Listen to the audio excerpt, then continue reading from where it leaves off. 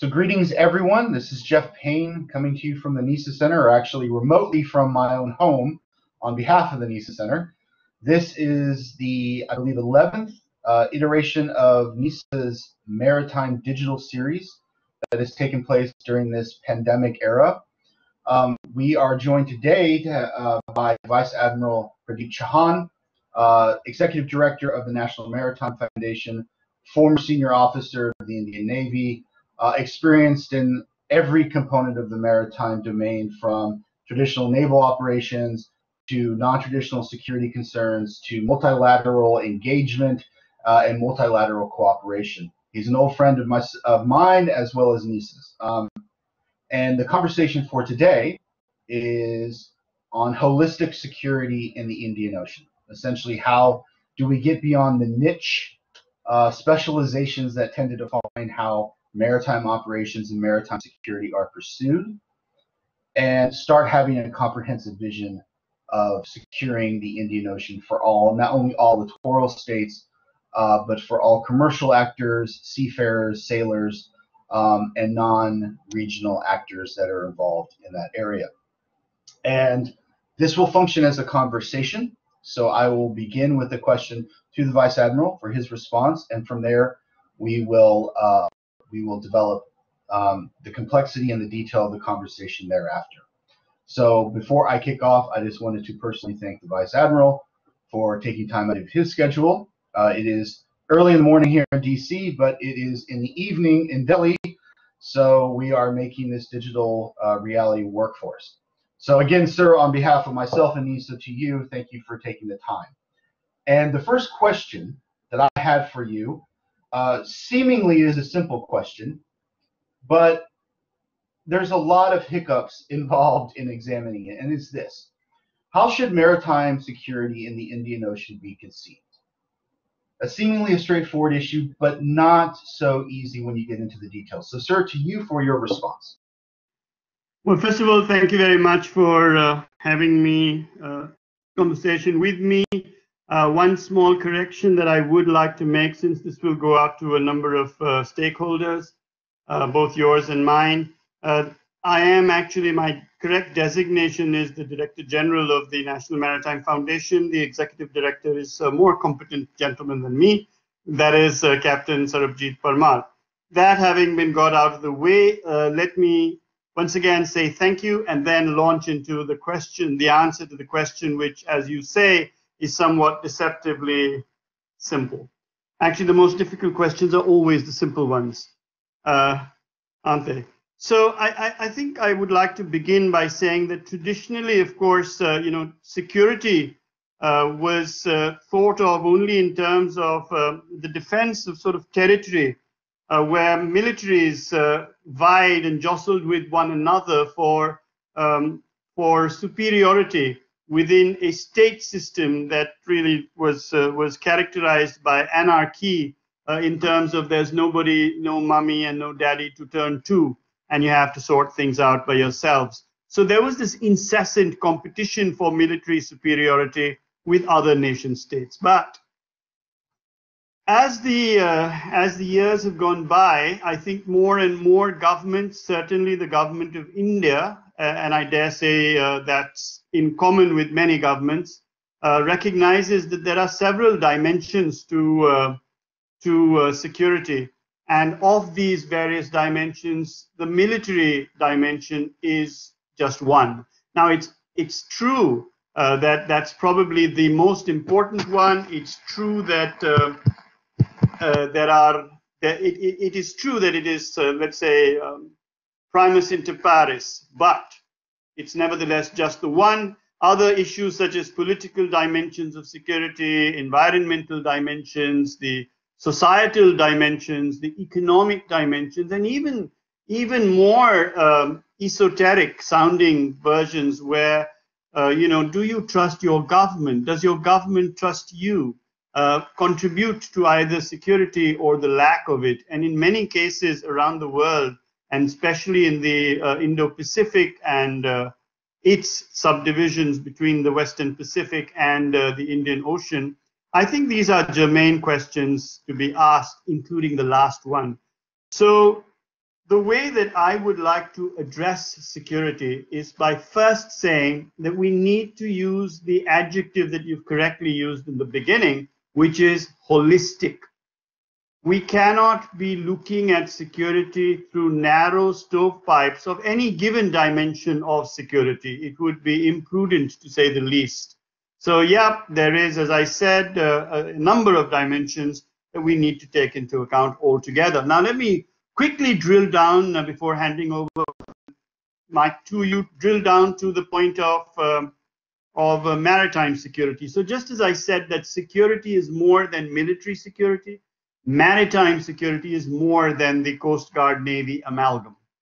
And maritime security in India has actually been defined right at the prime ministerial level, where erstwhile Prime Minister Manmohan Singh said that maritime security is freedom from threats arising either in the sea or from the sea or through the sea, no matter their cause, no matter their origin, and however they manifest themselves. So obviously we have a set of man-made threats arising in or from or through the sea.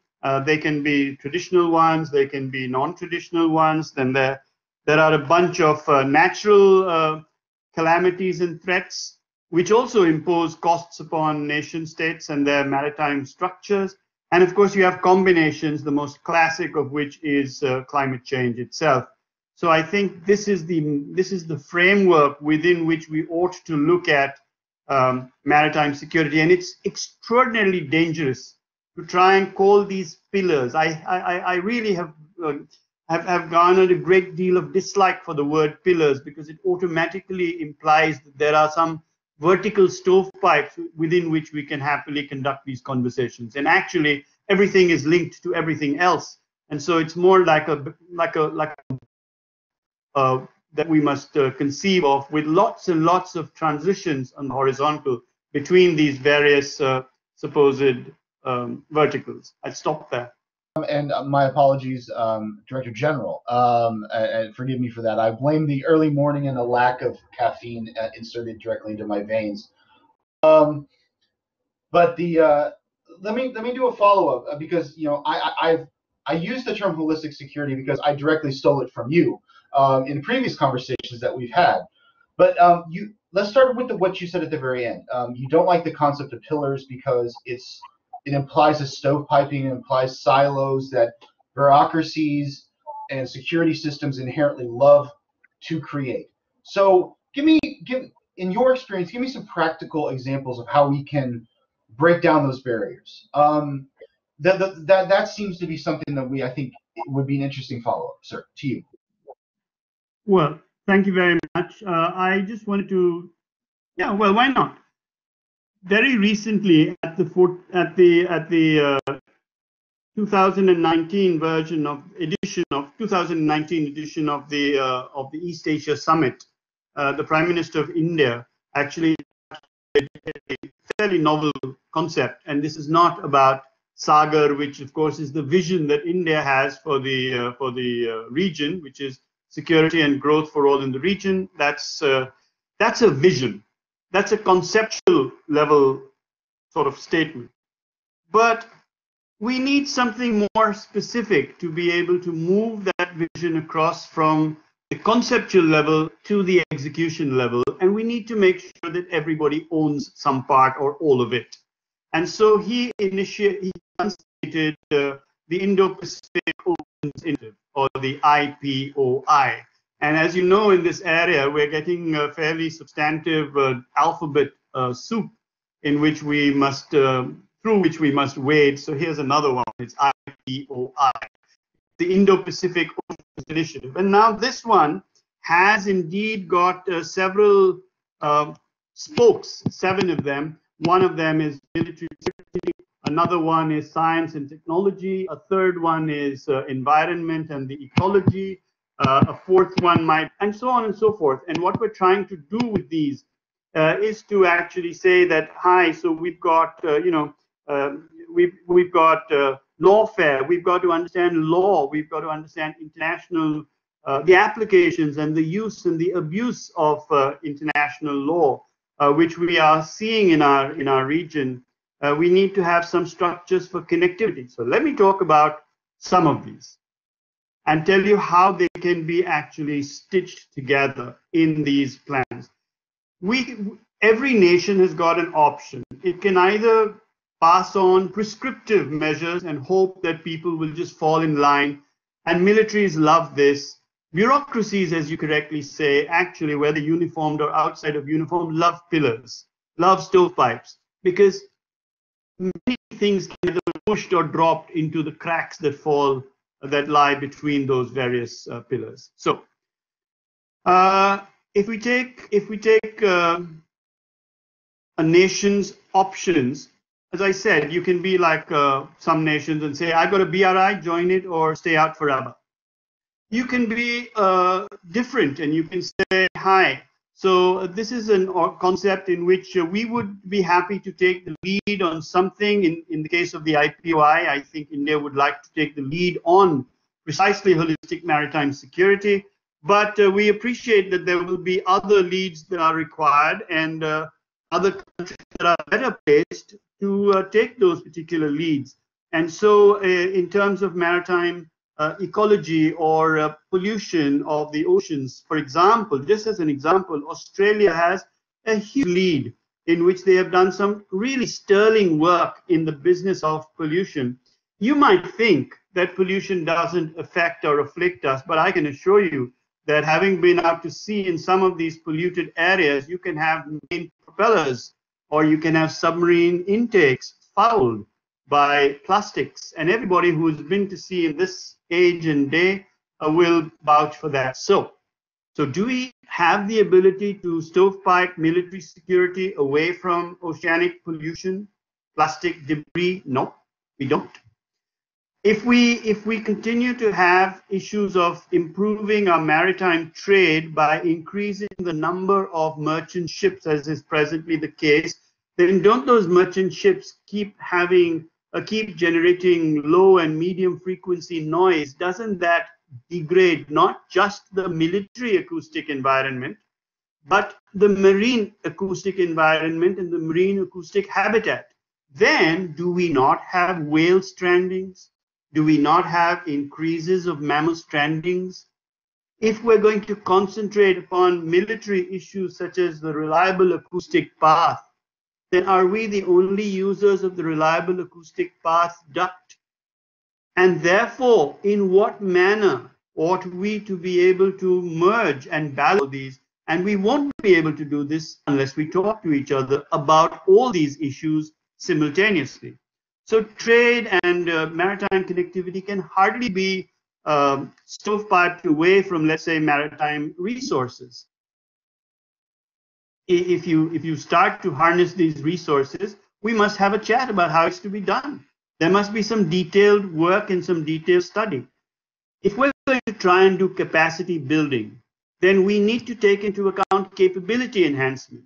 And this obsession of navies, of militaries, of countries increasingly being focused only upon science, technology, engineering, mathematics is, to my mind at least, I cannot caution against this strongly enough. We need to be informed by the social sciences. Where are those people?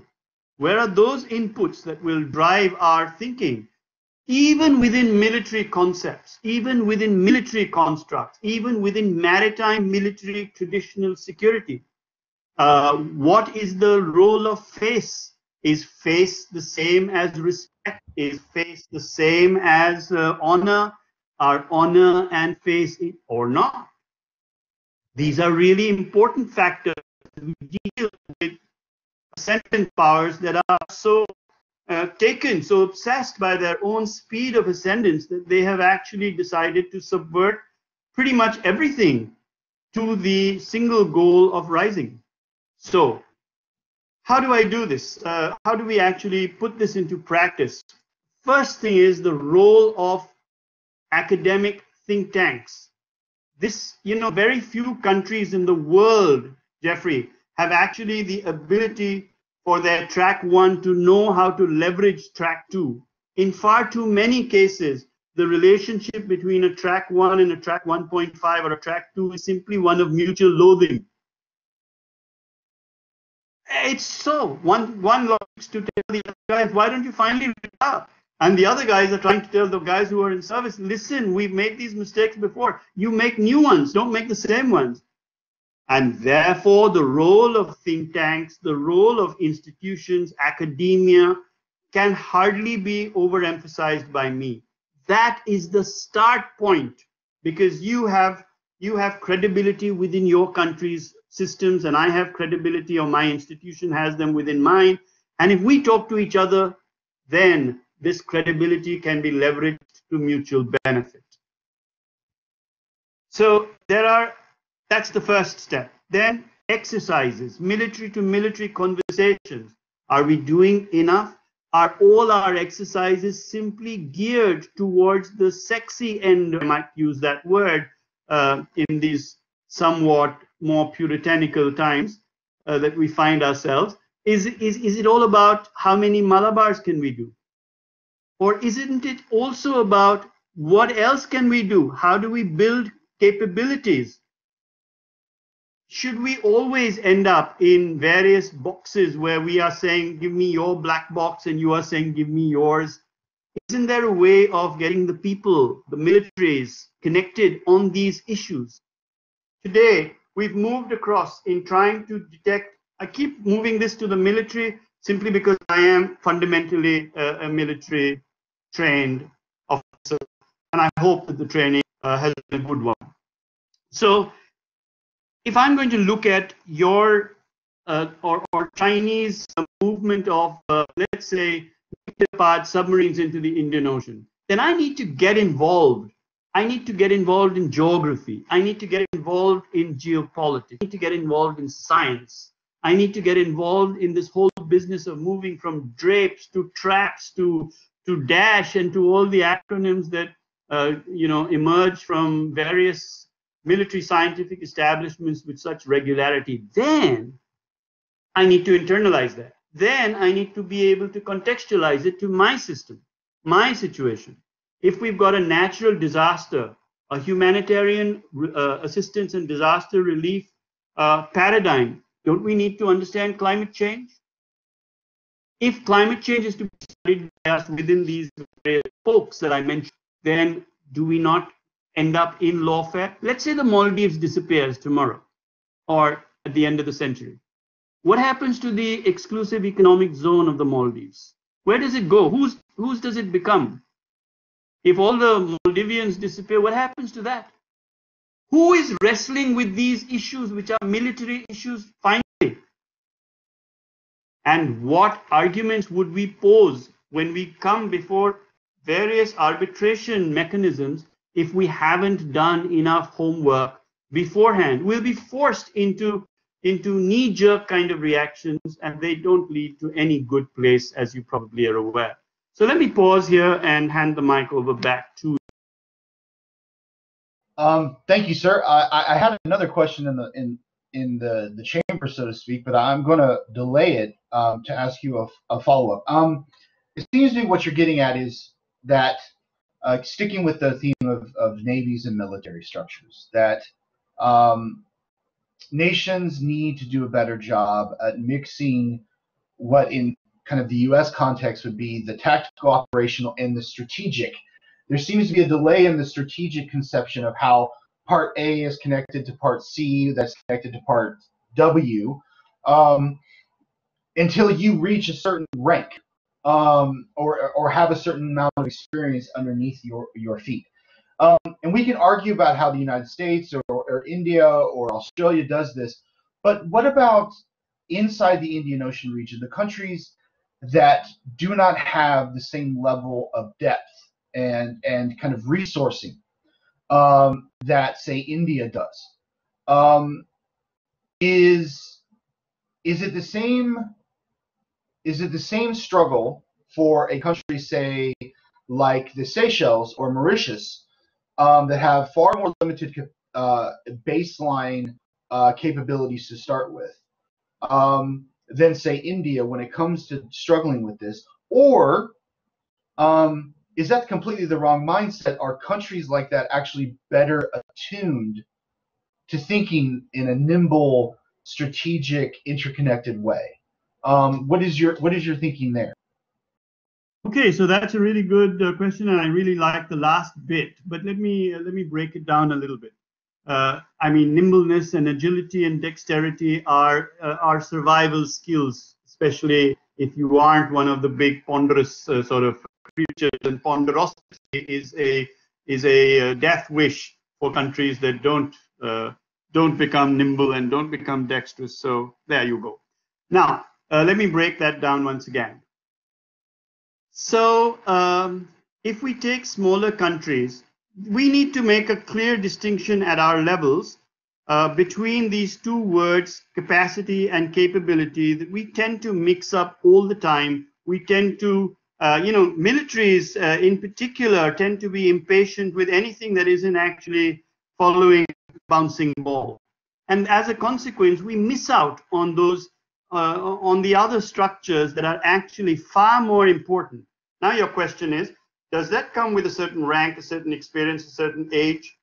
I reckon it does, yes, but we can hardly say that any one country has a lane on either aging or maturing or gaining more and more experience.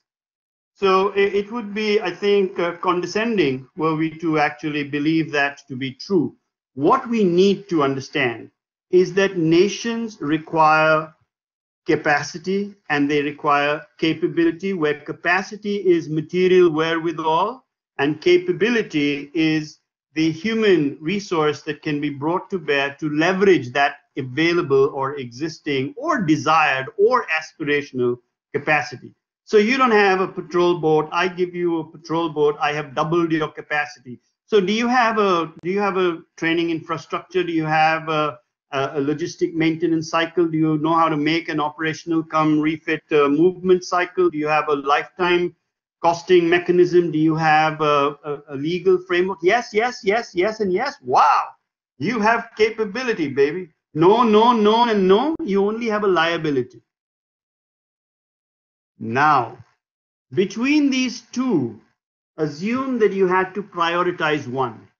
Which one would you prioritize? It depends on which country you come from.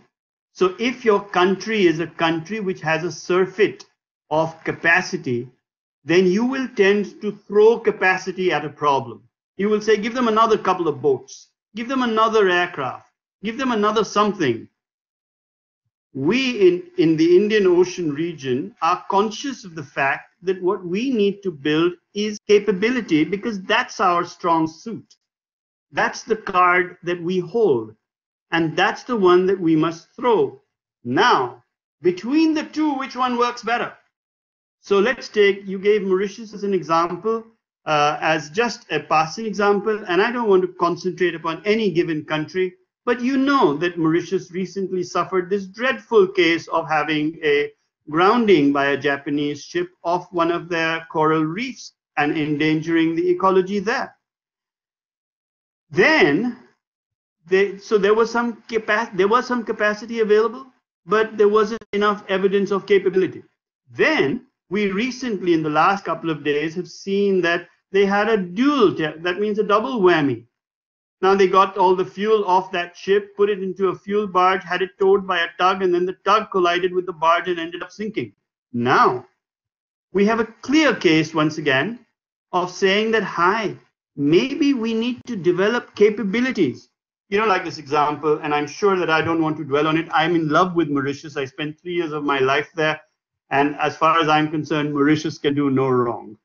Okay, that having been said, Seychelles, for instance, if you need to develop any of these countries, Somalia, let's take Somalia. We don't talk about Somalia, perhaps because it doesn't fit into the Indo-Pacific western extremity of the US, but it certainly fits into the Indian Ocean region. There's no doubt about that. So if we take Somalia and we see what happened to the fisheries, why did that happen? Because these countries don't have the capability all the time, nor do we. I'm not speaking from some holier than thou pulpit.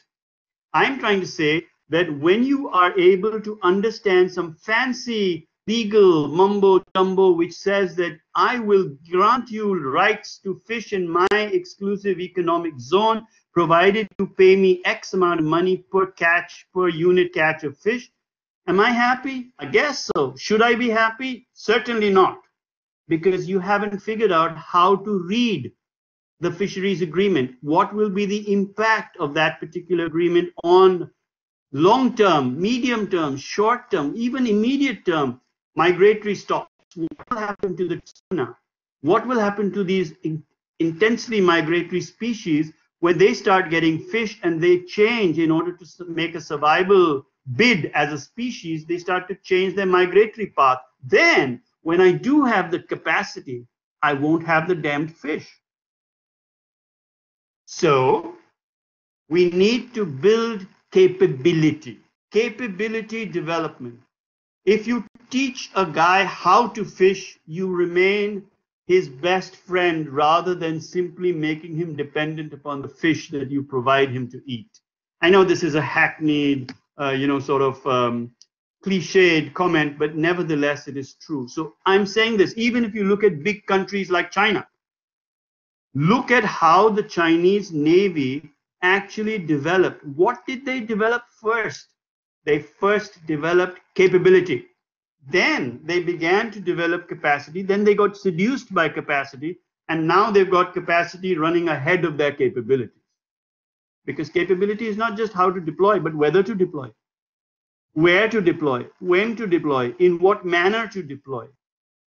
I think that you would appreciate what I'm trying to get at, that if you had to prioritize, if America was to, the United States was to be really meaningful as a partner to India, then India must exchange on equal footing issues of capability to the USA. If they have to sing in the immediate term, then whoever has capacity must bring capacity, whoever has capability must bring capability to the table. Finally, I want to make one more point, that this business, this word of interoperability, if you talk to naval officers like me, by and large, they will talk to you about technical interoperability, communications interoperability. But let's take the case of a tsunami or some other disaster relief operation. Okay, so I brought the blankets and you brought the blankets. Who brought the tents? Who was supposed to bring the tents? How did we get interoperable? How should we get interoperable? If my boat packs up in the water, can you pick up my boat? Can I pick up yours? Even if we can't communicate on the fanciest of communication sets, but we can do basic communication. Capability. All the time, our effort should be to maximize capacity. I am at no stage saying that we don't need capacity. I am trying to emphasize that within the priority structure, you need capability first. Thank you. Sir, that makes sense to me, and I mean, I personally share your bias there. And yes, the U.S. is one of the countries that is very guilty of being casual with the separation. But I think the issue for the U.S. is that we do follow the shiny objects that we create in bulk, and honestly, a lot of the requests that are received by the United States, especially in the maritime domain, is not training or the human capabilities that the United States possesses, but a request for stuff. And you know, honestly, there has been a transformation on the U.S. side of recognizing that providing the stuff is often not the solution. In fact, it might be make the illness worse. But following up with that, you brought up a point regarding Somalia and it being part of the Indian Ocean. One of the issues, and this is a bias from, I think, from a non-Indian Ocean region country. Obviously, China has an increasing stake in the Indian Ocean. The United States has a long-standing stake in the Indian Ocean. European powers have a substantial stake. Japan, Korea, pretty much all countries integrated into the global economy are interested in some way, shape, or form in the Indian Ocean. The issue is that there seems to be, do you think there is, in terms of the maritime understanding, a lack of appreciation for the Indian Ocean being connective tissue for the littoral states of the Indian Ocean rim? And I bring like South Asia clearly understands and sees itself as it relates to the Indian Ocean. You see this in official documents. You see this in the structure of militaries. You see this in the structure of the economies. But if you go to certain parts of East Africa, or especially I think in the Middle East, there is not this same understanding that the economic well-being and the kind of political understanding of a regional identity is not connected to the Indian Ocean. It's either seen in a localized way or it's independently defined.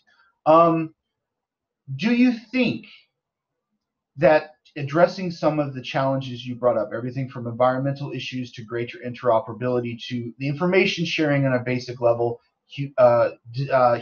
humanitarian assistance, disaster relief, do these separate identities within the Indian Ocean Rim, do you think they really exist, or is this my misunderstanding? And if they do, how do we overcome those?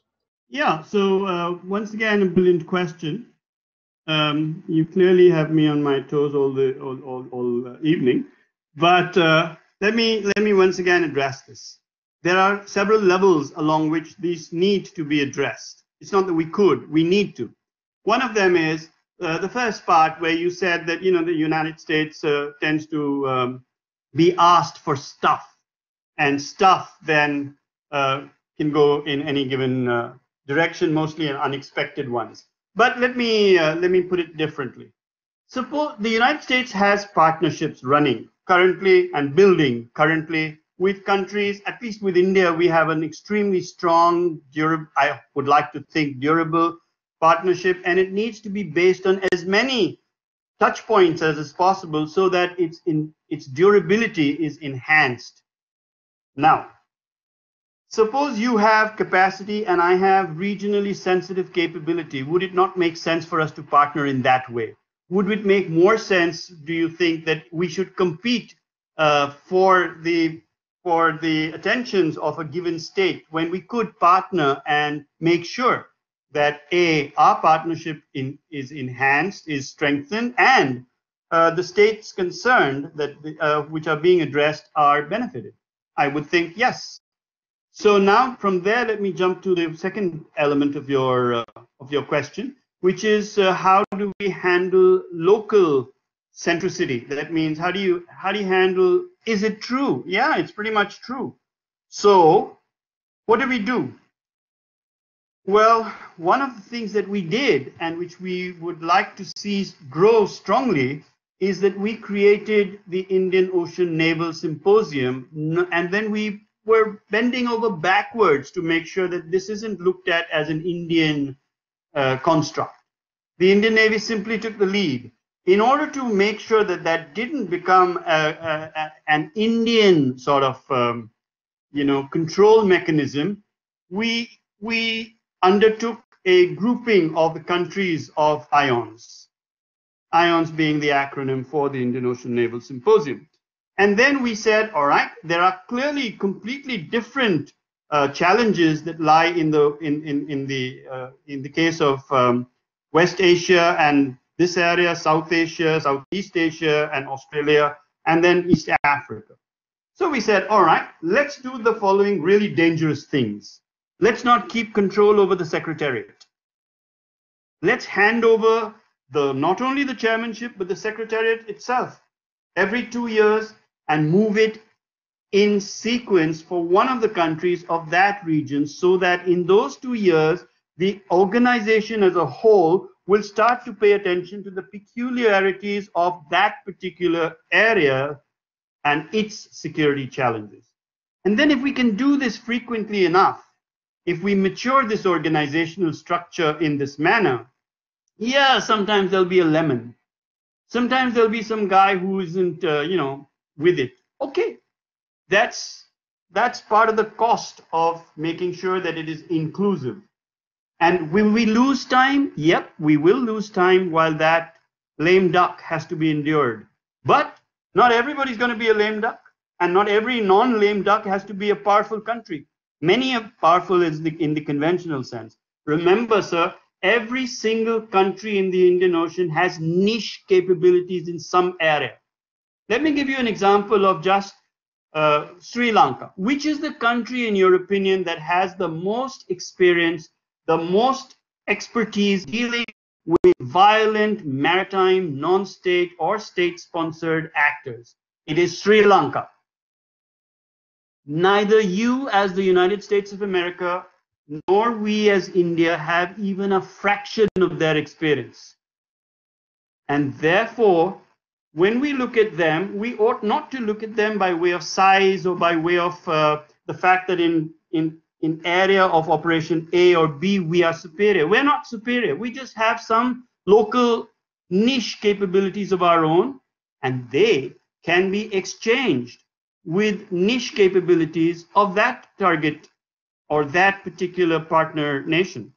So if India is hell-bent on building frigates, we also have a territorial integrity problem rising from the seas, and you all know about the Mumbai depredations that were visited upon us. So we need to build large numbers of these high-speed patrol boats that can handle harbor security and close coastal security. Where do we go?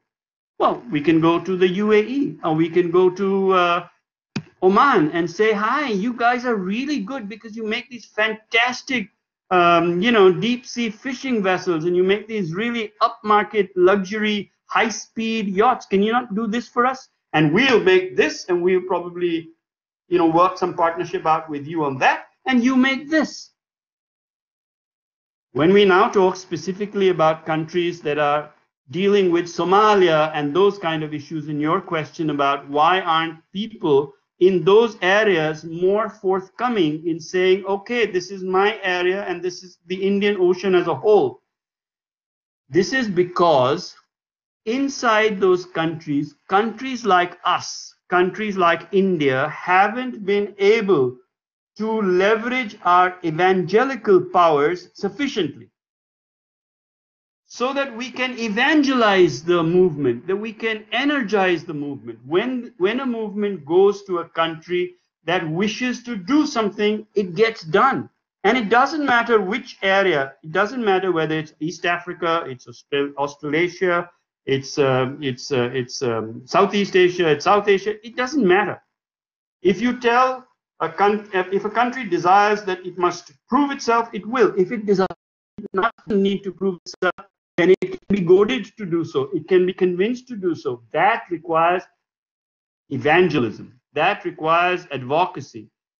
Making a bad news story news, it takes no effort. I mean, you don't have to do anything. But making a good story into news takes effort. And that's how you make out whether this guy is a good journalist or he's just a bum. And likewise, when I say that the Indian Ocean has, we would be foolish to say that the Indian Ocean has pan-oceanic problems alone. Yes, it does have those. And yes, some of the local problems are solved by pan-regional problems such as maritime domain awareness sharing. And then when we might have, India might have the ability, the capacity and the capability to create such a pan-regional structure such as the IFC IOR, that is the Information Fusion Center for the Indian Ocean region, then it is up to us to say, hi, we're not limited to the Indian Ocean. Come and join. And if you're nervous about that, don't worry. We will teach you. We will partner you. We will not teach you that, you're the slow kid on the block. No. We think that we need you.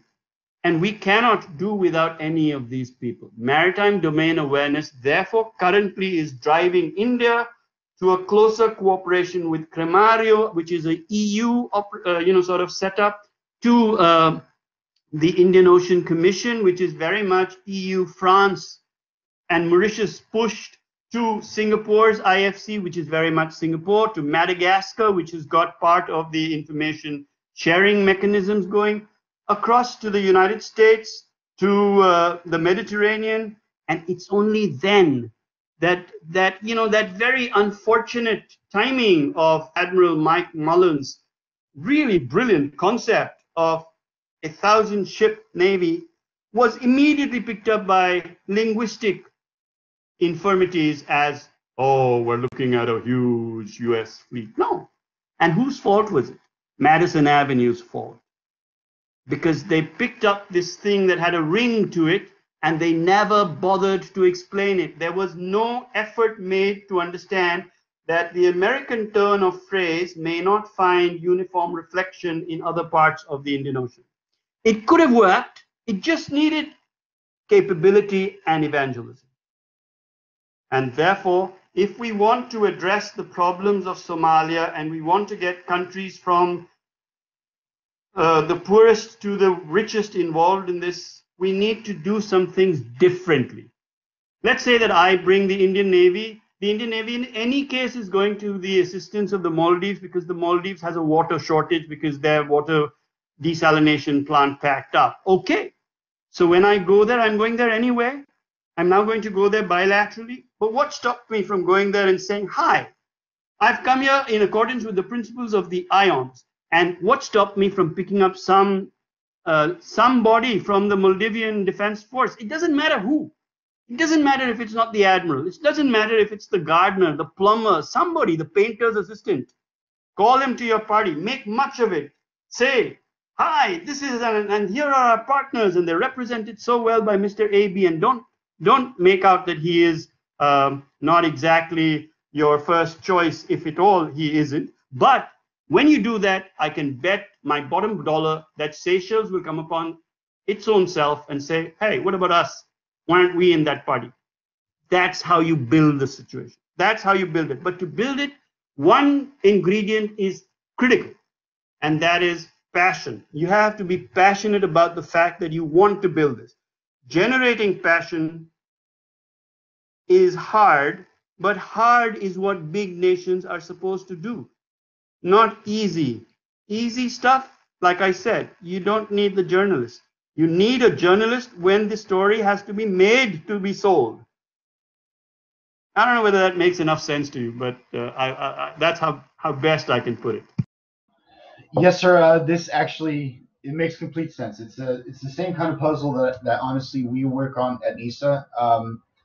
In a different context, I think, but that I think too many voices here in Washington chase the journalist versus vice versa, where the journalist should be chasing those who are developing these deeper relations. And I think it often comes up in the relationship to competition with other major powers, that China takes one baby step forward in some place, and there's pomp and circumstance all over. There's ribbons, there's flowers coming from the sky, where substantial infrastructure and partnerships that have been developed by the United States or France or India over decades are not even factored in. People forget they even exist. And so I think there's a little bit of trying to navigate that. But let me switch it away from the military kind of official sphere. Let's make it smaller, because one of the things that I find fascinating about maritime conversations, and specifically your idea of holistic security, is that not only are you thinking about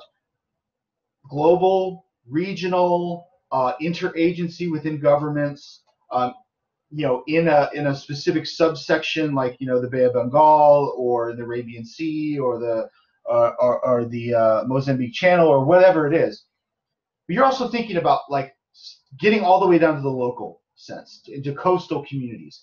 Do you think, and this is based upon my own ignorance, and it's something I'm interested in knowing, do you think that coastal communities are integrated into conversations about maritime security effectively enough? Or does it depend on what country you were talking about? Or is it just because the modern kind of mechanisms of the state will disregard that local knowledge, that local insight, that local impact? So what are your reactions there, sir? Every part of my answer is functional upon the agreement that we might subliminally at least have on when you say, are they involved in the conversations on maritime security? Once again, we come to what then is maritime security.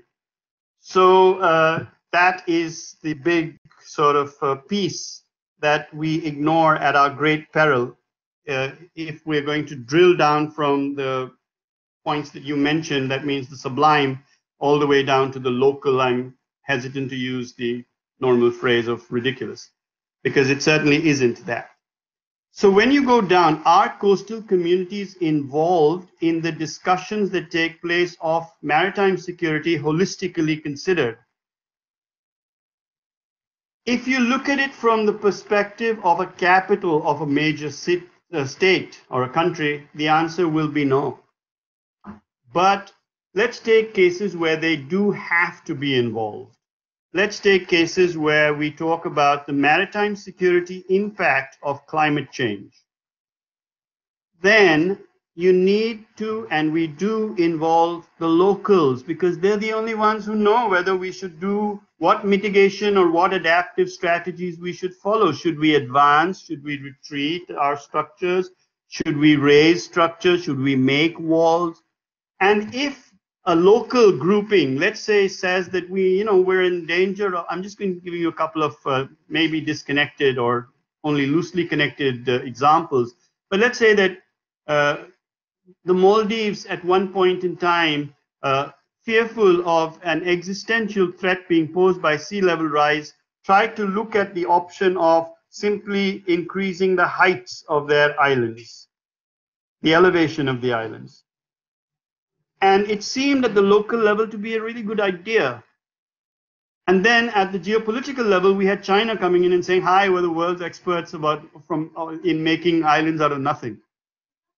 And so the local communities now began to get involved in a geopolitical discussion simply because there had to be some other alternatives available to them rather than this one. Okay, let me give you a more focused example. When you take fisheries and you take the problems in fisheries between the fishing communities in India and those of our immediate neighbors, namely Myanmar, and Sri Lanka and Bangladesh, our relationship with Bangladesh is, I cannot tell you how crucial it is. I cannot overemphasize it adequately. So what about, at which level are we talking now? So Bangladeshi fishermen need to talk to Indian fishermen. What about the India-Pakistan situation? Yes, so Indian fishermen, Indian Coast Guard officials at the lowest level talk to their counterparts. When we do a coordinated patrol with many of these countries, well, not Pakistan, but others, and we say that it's the CORPAT, which is just an abbreviation for coordinated patrol. What are we really doing? We're saying, hi, there's no point in bringing this really heavy, ham-handed sort of approach to the fact that a fisherman simply strayed across some EEZ boundary or some continental shelf boundary which he didn't even know existed. He's following the fish, and so maybe we shouldn't arrest them. We should just push them back, and if you do the same and I'll do the same, so that's good. But that doesn't solve the problem. The problem is solved when you actually talk to the fishermen. Since you cannot talk to the fish, actually the answer lies in talking to the fish. And the solution there is not as ludicrous as it might sound. Let me give you an example of adjacent fishing areas. There's a device called aggregating device, which was used and is used with great success by Mauritius. And when I was in Mauritius, I saw how brilliantly Seychelles and Mauritius both use these. It's just a Dan boy. It's just a Dan boy. And that Dan boy has got a set of reflectors between the flag becket and the Dan can. And then it's got a set of very light symbols, like the ones you use in a band, moving from the lower becket up to the Dan can. So they put this in the water, and the upper discs, they glint in the sunlight, and they reflect that sunlight glints onto the water. Fish are curious creatures.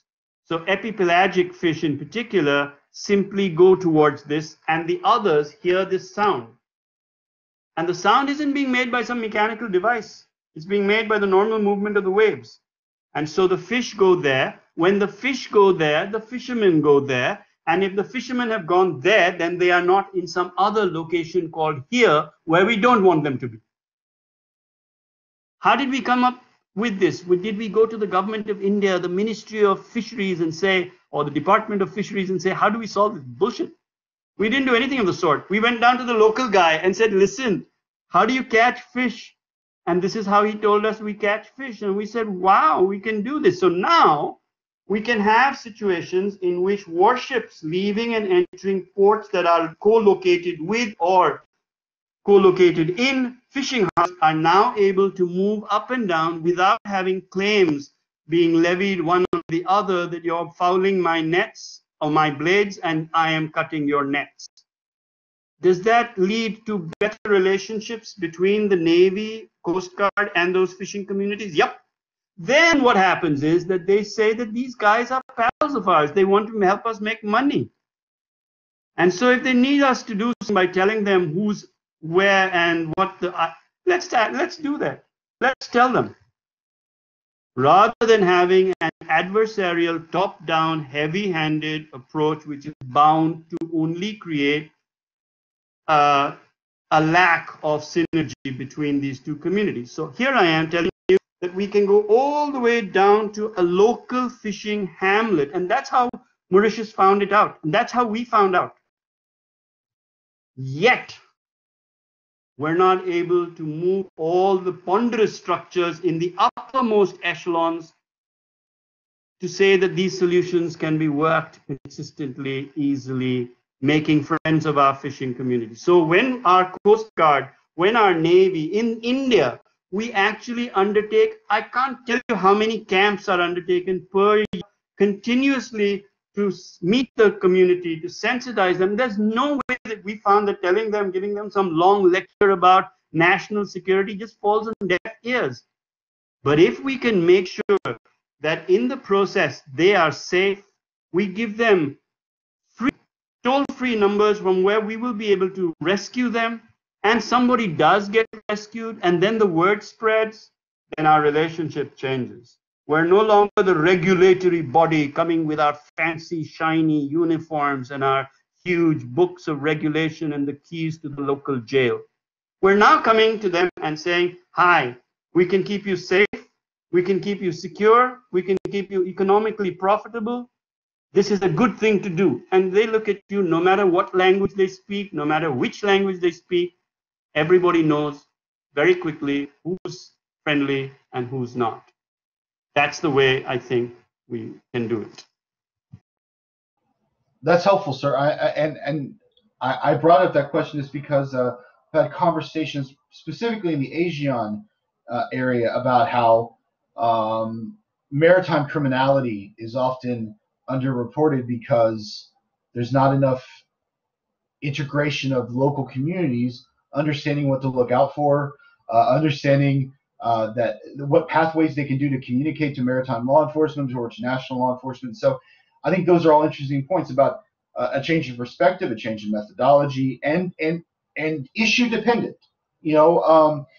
It's just mainly maintaining the pathways. But we're coming to the end of our time, and I don't want to let you off the hook without one final difficult question. And well, it may not be difficult for you, but it's in essence this. To pursue your concept, the way you understand holistic maritime security, what move or action would you recommend that both say the United States, a non-regional actor, take to assist in that regional function, and then also your own country of India, something that it could do that it hasn't already done, or something that it could improve upon that it already does? So a two-part question there to kind of conclude, sir. Okay. Let me. I've tried in this whole conversation to be as sincere and often as blunt as I can. So I'm going to try and continue that vein until you kick me out of the park. And it is this. Governments, when they need to be involved in all these holistic structures, they need to have, and navies and all these government structures need to have little successes. And therefore, the first step that I think that needs to be done, which is already in motion, but it's kind of halting and not as smooth as it should be, is in India, for example, I know this sounds like a plug for my own institution, but as I said frequently enough, the National Maritime Foundation is the only think tank in India that concentrates wholly upon the maritime domain.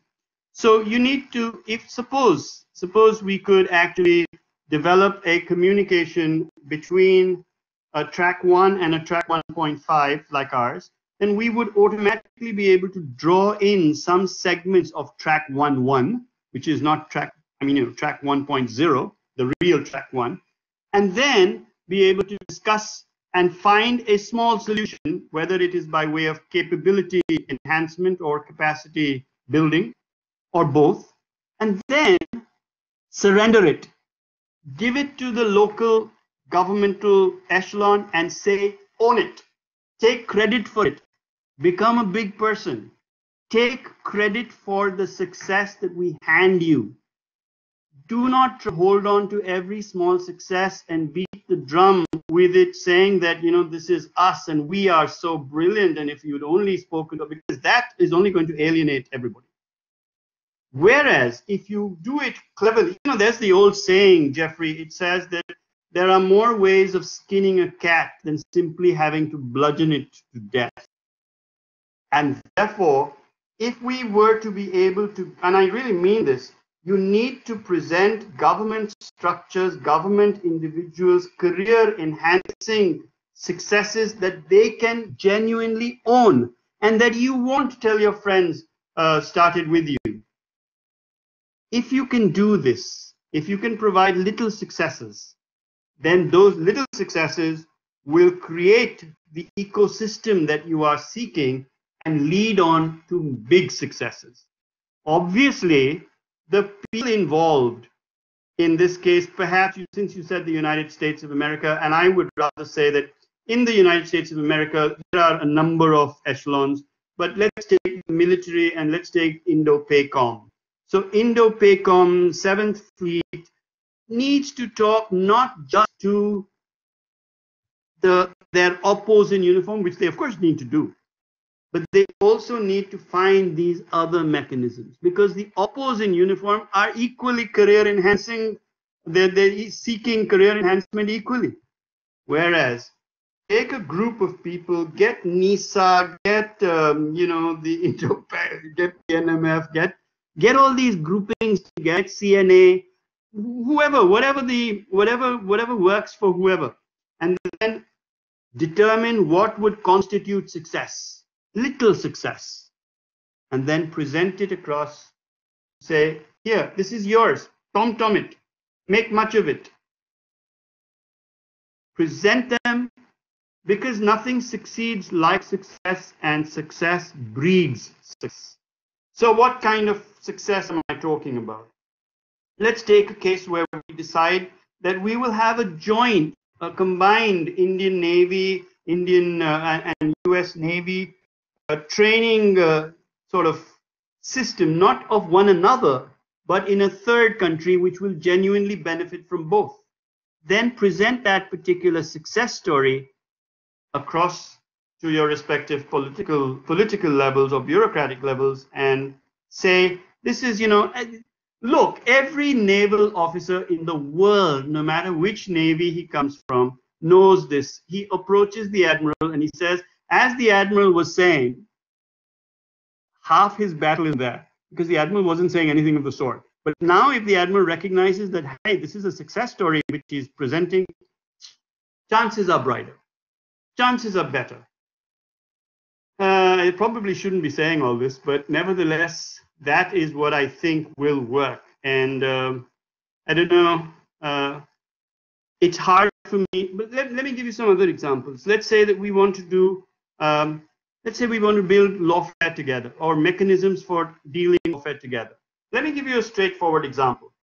There is an Indian underwater drone. It's in Indian waters, okay? It's just being operated. And some fisherman in Indian waters, who is an Indian, nets this particular device, this drone, this UUV, and takes it back to his village and says, hi, I got this really cool toy, and gives it to his 11-year-old kid. What law has he violated? Has he violated any law? Is he to be tried for something? Is he to be tried for sedition? Is he to be tried for stealing government property? What is he supposed to be doing with it? if we could figure this out, not figure this out, if we could discuss this and say, okay, this is how it works for us, this is how it might work for you, this is how your legal structure is, it's quite different from ours, but let's go and talk to some other country, and then we can come up with a standard operating procedure and then present it to our guys and say, you know, this is what we think you could promulgate. I think it might work. Anyway, I think it's a darn sight better option than doing more of the same. I hate this concept of more of the same. Either we are happy, Jeffrey, with where we are, in which case this conversation ought not to be occurring, or we are not happy with where we are. And if we are not happy with where we are, we need to go somewhere else. And that somewhere else won't be done or won't be reached by us having more of the same. More of the same will bring us here. We are already here. So finding these different approaches is crucial to building the relationship going forward.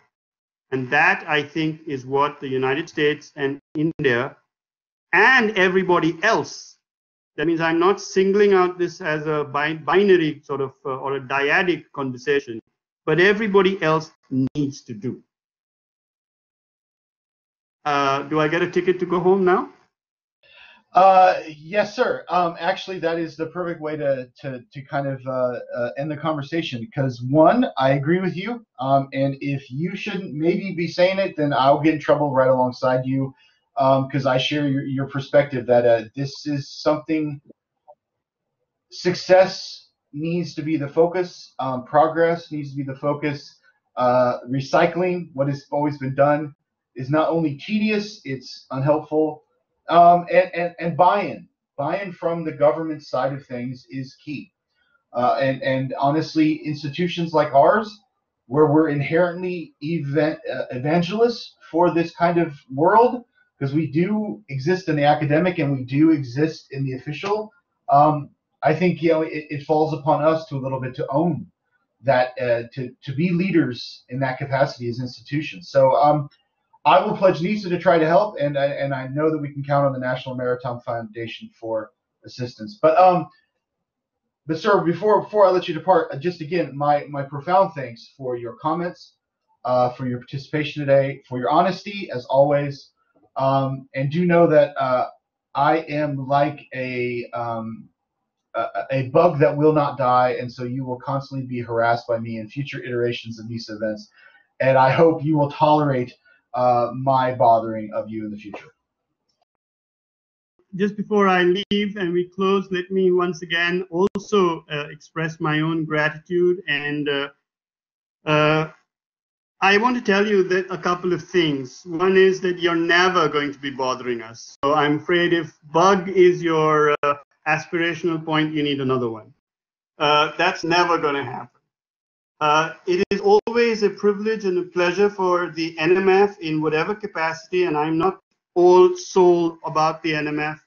There are other equally erudite scholars within the foundation, and our interaction with NESA has always been a hugely beneficial one to us. Remember, content we can all generate, but attitude is something which really, really quite important. And I think that the attitude that you personally and NESA staff and general bring to the table is what I really, truly appreciate. And I want to say thank you to you for. Also for all the people who are listening in and have participated in this conversation, let me express my gratitude for the time and the trouble you have taken. And I also wanted to say I hope that it has been at least a moderately educative and enlightening process. So thank you very much, Jeffrey. I'll hand it over back to you for closing. Thank you, sir. I think I can speak for those in the room with us that that is insightful. It always is. You never disappoint with not only being interesting to follow, but also introducing cutting edge kind of ways to push the envelope. And so I appreciate that personally. So we're going to close out now. But again, my thanks, sir. More to come. I know that NESA is standing up for the next calendar year a maritime event focused on technology. So your final point about UUVs, I will be coming back to you about that. So we can put that on our calendar. I will take credit for your idea because it helps me with my selling point here in the United States. So anyway, fantastic. Okay, well, sir, I'm going to stop the recording now. But thank you all of our those who took part today, and we'll see you all soon. Okay, bye-bye. Take care.